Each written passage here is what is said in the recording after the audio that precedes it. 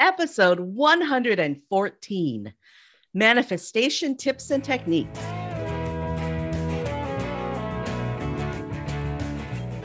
Welcome to Gratitude Geek, the relationship marketing podcast, helping micropreneurs find your micro-influencer magic. I'm your host, Kandas Rodarte, and this week I'm joined by Rai Hyde Cornell.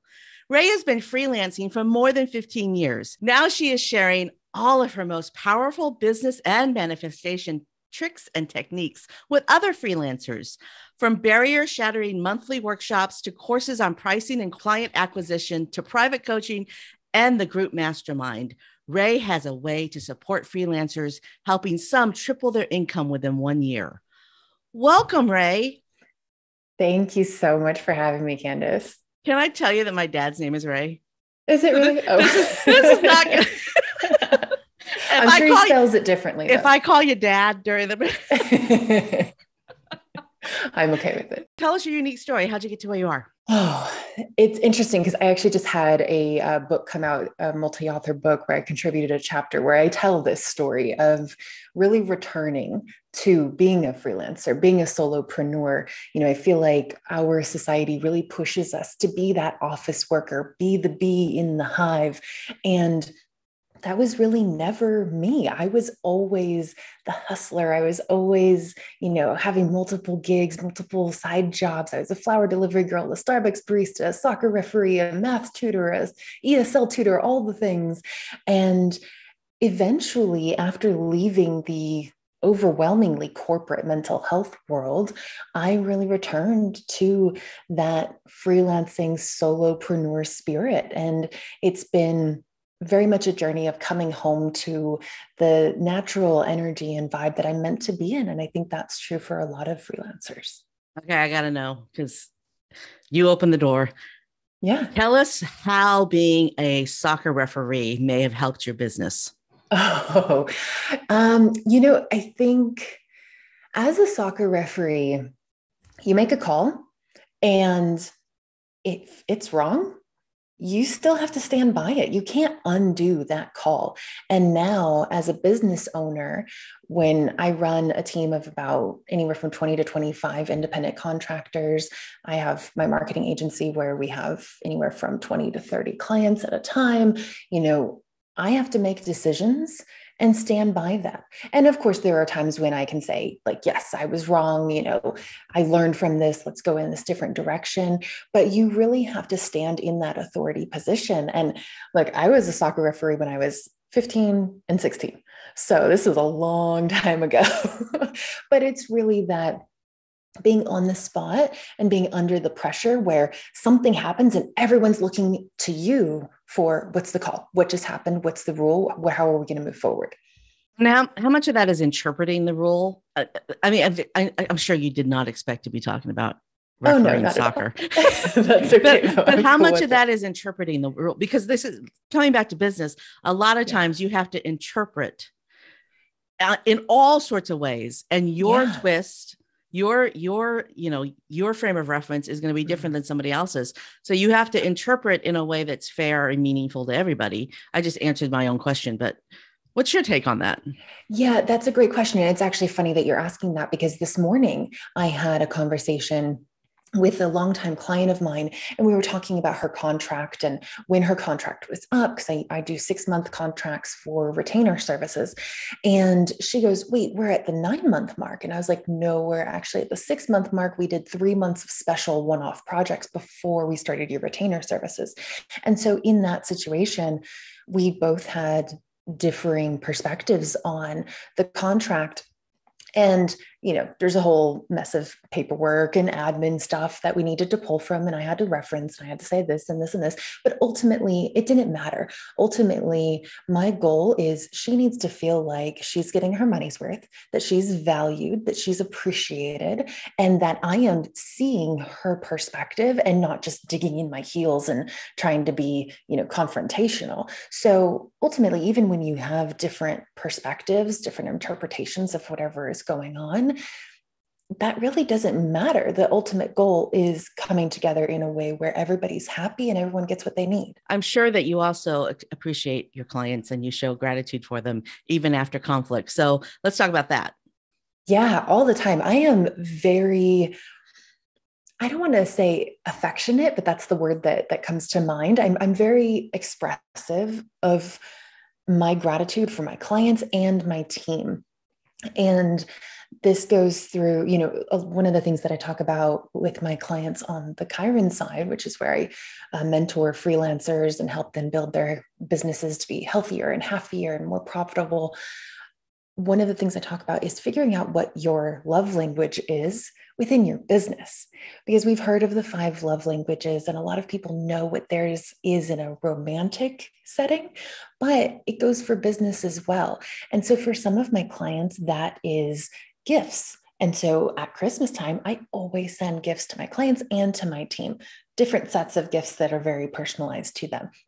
But throughout the year, I'm very verbal, showing them appreciation and recognition for what they're contributing. So, for example, with my clients on the copywriting side, if someone does what I ask them to do, which is like, hey, can you send me this information so that I can write your product descriptions?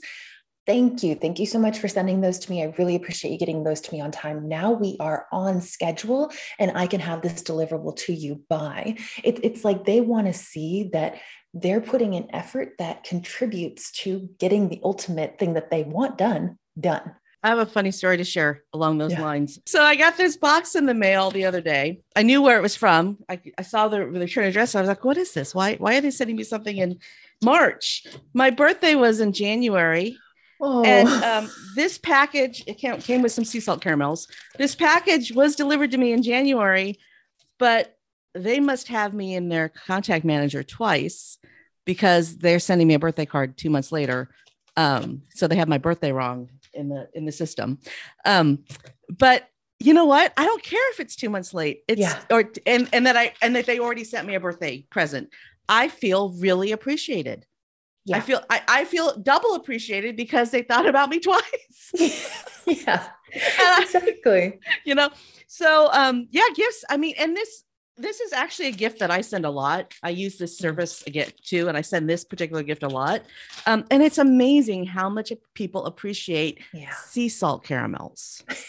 Right. The emails and the text messages I get from sea salt caramels are amazing.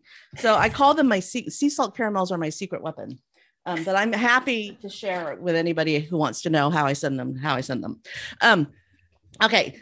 One of the reasons why I really wanted to have this conversation with you is because you sent me a podcast tip. If you want to do a podcast, it's a really good idea to have an intake form so that you know who you're interviewing before you interview them. So in my intake form, you wrote something that I think needs to be in a book. And I would very much like you to read it for the audience because it's absolutely breathtaking. Yeah, absolutely. So it says, we as a society don't talk about gratitude enough, particularly in the entrepreneurial world. People are so focused on competition and scarcity. But when you lean into gratitude and realize that there's so much to go around, that there's really no need to fret about competitors, and rather, you can be grateful for them because they push you to be better. They give you ideas and inspire you to keep going. Then your life and your business expands beautifully. I'm so grateful, Hint, that you've dedicated your podcast to this topic.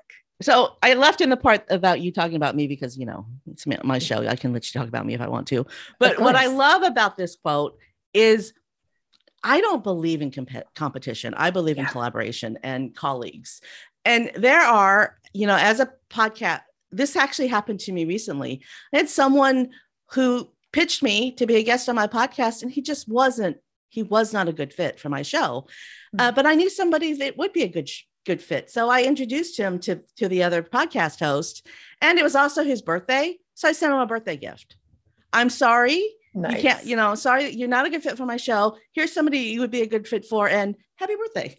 Yeah. Perfect. And I don't know if I'll ever be in a position to offer him anything else, or he'll ever be able to offer me anything, but in the long run, there may be a point in time where we can collaborate. So, and for the most part, most people who are coming on to podcasts in my type of show where I'm interviewing small business owners for small business owners, most of those folks coming on the show are podcast hosts or coaches, so I'm a podcast host and I'm a coach. So why am I interviewing other coaches? Because not everything that I offer is going to be what the people listening to the show need. Yeah, exactly. And if you have that positive goodwill moving forward, it's going to inspire him to do the same. It's going to give him an idea of how to carry on a relationship that maybe didn't go the way that he thought it was supposed to go or that he wanted it to go, but gives him another example of how you can kind of pay it forward and just continue that kind of rolling ball of positive impact. Exactly. Okay, so let's talk about scarcity, and the whole topic for this conversation is manifestation. So let's talk about using gratitude to eliminate scarcity and how you can manifest through gratitude, because I know that's in your wheelhouse. Yeah, absolutely. So I teach a lot about business building, but business building really can't exist if your energy isn't in alignment with that construction of the thing. And a lot of people, when they get into building their own businesses, they get into this scarcity mindset of like, oh no, I am the only one at the helm. All the pressure is on my shoulders. All the responsibilities on my shoulders. I have to be the service provider, the accountant, the marketer, all the things. I have to answer the emails. I have to do everything. And they start to feel like, I can't do it. What if I can't do it? What if it doesn't work? What if? And they get into this contraction where their energy just kind of sinks into this black hole within themselves. And ultimately, it becomes a self-fulfilling prophecy. If you think, I'm never going to get another freelance gig, I'm never going to get another client, like, how am I going to make all this work? How am I going to pay the bills? How am I going to pay the rent, the mortgage, whatever it is? That's when you start to contract. But you cannot be in scarcity mode at the same time as when you're being grateful. They are in direct opposition of each other. When you're grateful, and you can actually feel this. I mean, if you put yourself in this headspace while you're listening to this and you close your eyes and you feel into your body, you can actually feel your energy expanding when you switch into a mindset of gratitude.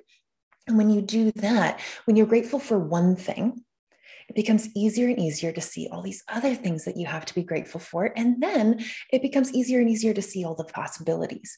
And this sounds like a very woo-woo kind of energetic, we're talking about the word manifestation kind of thing, but actually it's deeply rooted in science. There's a structure in your brain called the reticular activating system that is designed to help you see more of the same. So it's kind of like if you're ever, let's say it's summer and you're looking at the grass and you see an ant. And then you really look at that ant and then you notice, oh, there's another one. And then there's another one. Oh my God. And now you're surrounded by ants. That's that system in your brain. And the same thing works for opportunities in business. It's like when you buy a car and all of a sudden every car you see on the road is the same as yours. Yes, exactly. Because you don't notice it. Yeah. Until you have that first introduction. And you're in tune with it. Exactly. And so gratitude, that practice of gratitude is you choosing, it's you self-programming, getting in tune with the things that you want to see more of in your life. So I have a quote, and I'm going to put it on a t-shirt one day. Gratitude is like manure. It's just a pile of crap unless you spread it around. Because really, when you spread gratitude, you can plant seeds and more things to be appreciative of will grow. So you got to spread that shit everywhere. Right? Exactly. I love it. I'm putting it on a t-shirt. Yeah. Don't steal my quote.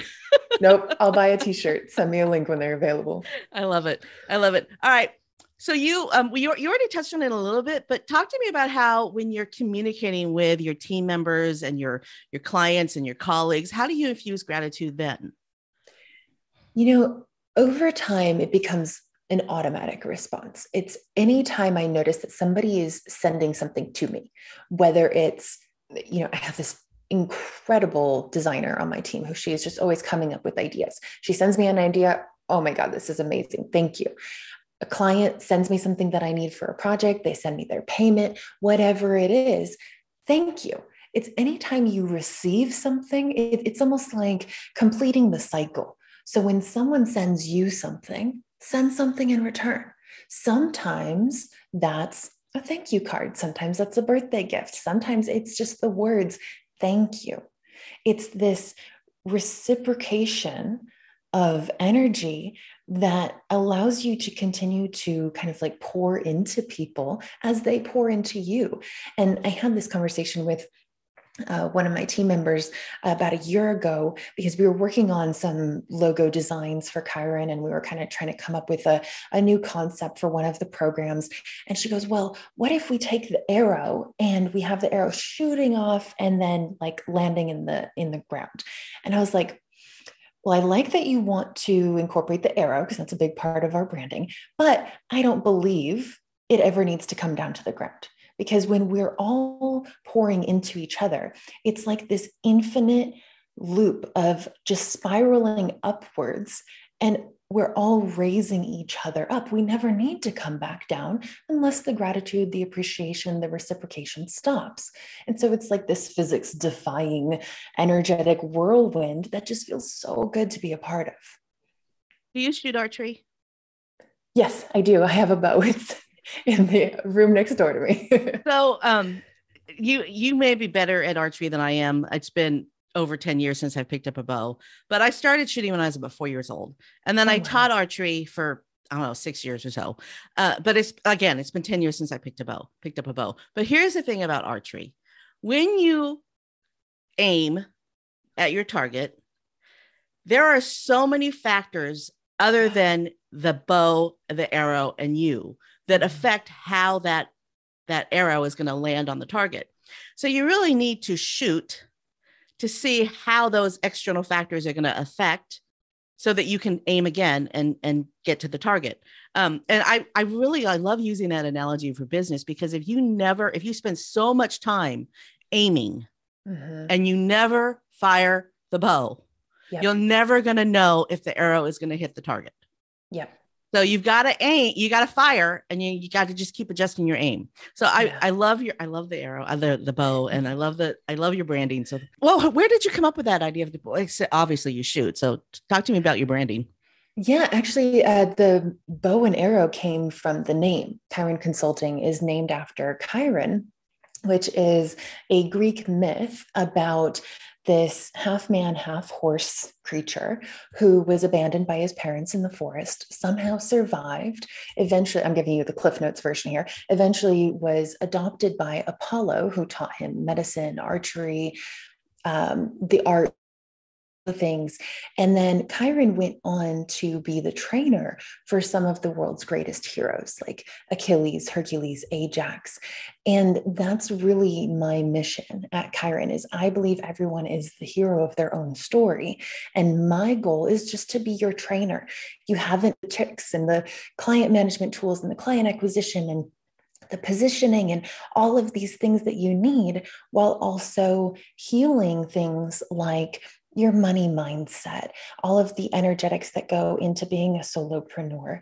Let me help you with that so you really can take off and be that hero of your own story where you are self-sufficient. It's been a long time since I've read about Chiron and Achilles and Hercules, but what I do know, what I do remember is that he treated each of those students differently because they each had a different skill set. Yes. And that is a way to approach business as well. Exactly. I don't have a cookie cutter approach. Every single person I work with, we cater their business, the tools that we implement, their marketing strategies, everything to who they are, because that's the only way it's going to work. And so just for clarification, you have two businesses. You have your content marketing business, which is Cornell, and then your consulting business, which is Chiron. And in Chiron, your target market is freelancers. Yes. I work with freelancers and self-employed creatives. And with Cornell, we work with B2B businesses, or I'm sorry, we work B2B with B2C businesses. So most of my clients on the Cornell side are subscription-based businesses or product-based businesses.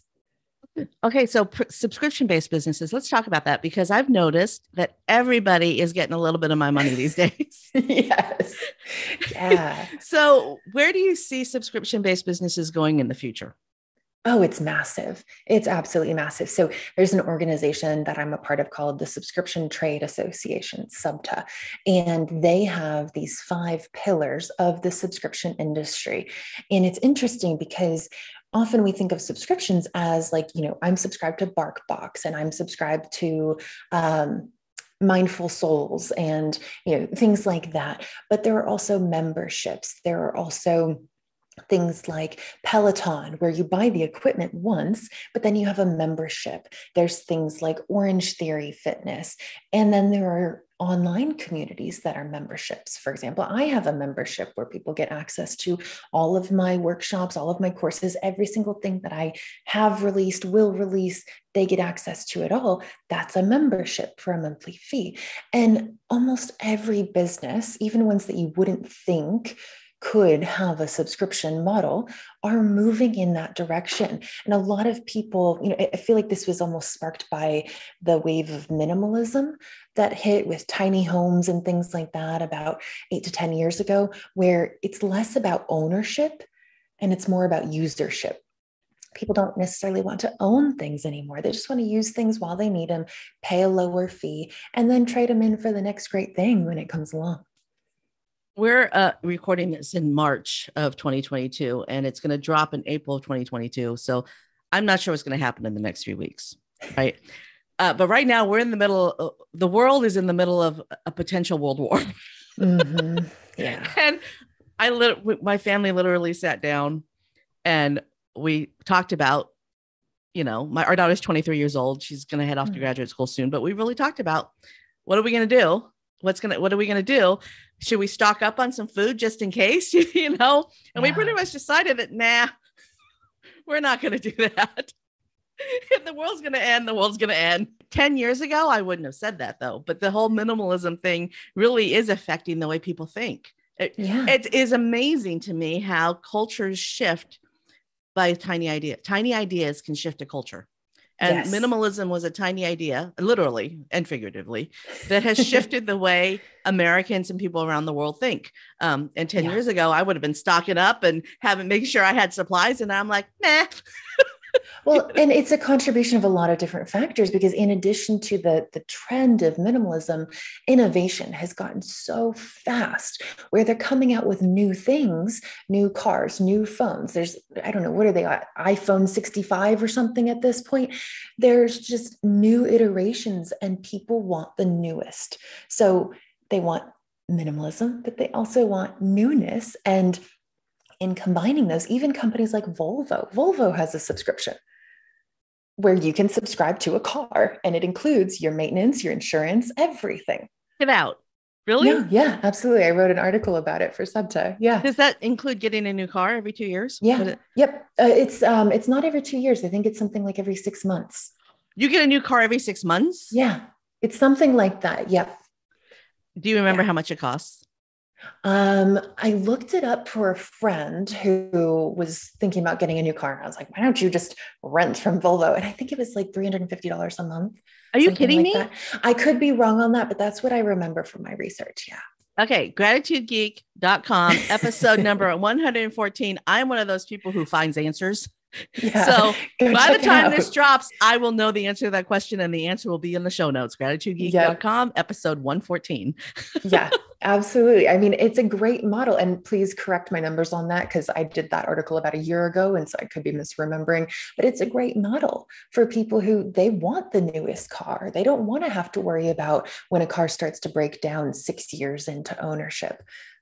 Wow. So what do they do with the old cars? They just rotate them out almost like a lease. It's very much like a lease model, but they're making it a subscription by bundling your car insurance, your maintenance, everything. So the frugal person, I'm extremely frugal. The frugal person in me is like, we build too many cars as it is. Yeah. We've got to figure out a way to make them last longer. And the fact that you get a new car every 6 months seems to me wasteful. Right. Yeah. Unless those cars have a good purpose and they're going to good use. I don't know. All right. We need to wrap up soon, but is there anything that we haven't yet talked about that you would like to share? I think the only other thing that I want to share is sometimes people are very afraid to show their appreciation. And it can feel almost like an intimate moment when you say, thank you to someone for something, especially if it's someone you don't really know, or maybe you have a very formal business relationship with. But the great thing about gratitude is there are varying degrees of your expression. You can just say the words, you can type the words, you could go give someone a hug, you could give them a gift, you could give them a gift that's $5, $500. There's a spectrum. And so because gratitude is so powerful, honestly, I believe everybody needs it in their life, every moment of every day. It's the antidote to pessimism. It's the antidote to scarcity. It's the antidote to everything negative that we want to get rid of in our lives. So just start somewhere, wherever you are most comfortable. Say thank you to your dog when he gives you a little lick on the hand. Anything, just start wherever you're comfortable. Eventually make it a reflex where anytime you receive something, you're showing your gratitude in some way. And it's contagious too. You start showing gratitude and other people start showing gratitude. And the next thing you know, you've manifested this ripple of gratitude and you don't even know where it started. It absolutely is. And I'll tell you a quick little story. When I first started dating, who is now my husband, my father-in-law, now father-in-law, he did something for us. I can't remember. It was something very small. And I said, hey, thanks so much, Dave. And he goes, oh, you don't have to thank me. We're family. And I'm like, that's all the more reason for me to thank you. And also, while I'm at it, thank you for calling me family. Like, that's huge. Thank you. And now he is so much more expressive of his gratitude. He doesn't miss an opportunity to say thank you. And it's almost like I had to break down that little barrier with him where he felt like saying thank you was too much of like an intimate thing to say. I'm like, dude, I appreciate you. That's all it is. Like, thank you so much for doing this and for saying this and for welcoming me into your family. And now he's more comfortable with showing his gratitude. It really is contagious, like you said. My husband will often tell me that the reason he married me is because of my mother. Oh God. So was your father-in-law, that's actually good because it means my mom was pretty cool, right? So how influential was your father-in-law in the way that he made you feel appreciated and included affect you wanting to be part of that family? Oh, I could talk about this all day long. So my husband and I were both very anti-marriage. We were just terrified of the idea. Not so much, it wasn't that we were afraid of the commitment and actually being married. We were afraid of the wedding. We were afraid of getting our families together. We were afraid of the drama. And my in-laws, ultimately, my husband and I eloped. And my in-laws were just so warm, so welcoming. My mother-in-law calls me her daughter. They were just so gracious and open that I had no problem marrying this man who I just felt immediately drawn into his family. And all we had to then figure out was, okay, how do we get married without getting our families together? Because those groups together is not going to be pretty. So we eloped on a cruise ship in Vancouver on our way to the Alaska glaciers and all of that. But it was a huge, how should I say, it broke down a barrier by my in-laws being so warm and welcoming. That was one less thing that we had to fight against in this, we want to be together, but how do we actually go about it kind of puzzle. Did a captain marry you, the captain of the cruise ship? It wasn't the captain. No, we had a female officiant who I can't for the life of me remember her name, or I think the event coordinator on the ship found her. It was a very simple wedding with 4 people in the room. It was just, let's get it done and let's celebrate, because all we wanted to do was be married. We didn't want to have a wedding. Sounds perfect to me. Yeah, it was wonderful. And then we got to spend 2 weeks exploring Alaska and Denali in the wilderness together. So it was just fantastic. We need to wrap up, and now's your chance to share your moment of gratitude. For whom or what are you most grateful? Oh, I have to say, I am so grateful for my team. 2 ladies in particular. One is about to go on maternity leave. Her name's Alyssa.